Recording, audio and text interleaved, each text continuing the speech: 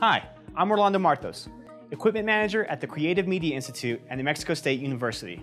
What I'm going to be showing you today is how to properly wrap cables. In the world of film, it's a highly debated topic on which way is the right way to properly wrap your cables. Some people say you have to wrap all your cables over. Some people say you have to wrap them over-under. Now, for us here at CMI, we wrap all of our electrical cables or stingers over, and all of our video or audio cables over-under. Now, the reason that we do it like this differently is because that's the way that those cables were originally wrapped when we got them, and we want to preserve that internal coil. For instance, with a microphone cable, which would be an audio cable, we want to wrap this over-under. The way that I like to do it is to hold the end of the cable in my left hand, then in my right hand, measuring the distance probably about 2 feet. And you're going to first rotate the cable inside of your fingers backwards. And as you start to rotate it, you're going to see that the cable is going to automatically find its curve.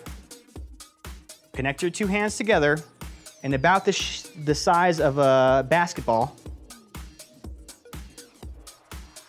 pull out to the same length again, but this time, instead of rolling your fingers backwards, you're going to roll them forwards. And the cable is going to find its natural curve, then connect your hands. Repeating the process down the entire length of the cable.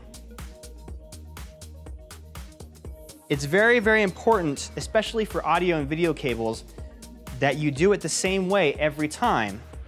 Because if you ever have to bend the cable against the curve, you're going to damage it permanently, which will result in signal loss, static, or overall just the cable not working.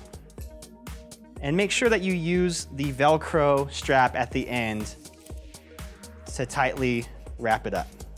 For electrical cables, like those found on stingers or at the end of light heads, we do those over. So again, holding it in my left hand, pull out about the length of a basketball and roll my fingers back so that it finds the natural curve. For stingers, it's always useful to have the cable stretched out before you start wrapping it so that it's not getting tangled on the other end as you start wrapping. And there you go.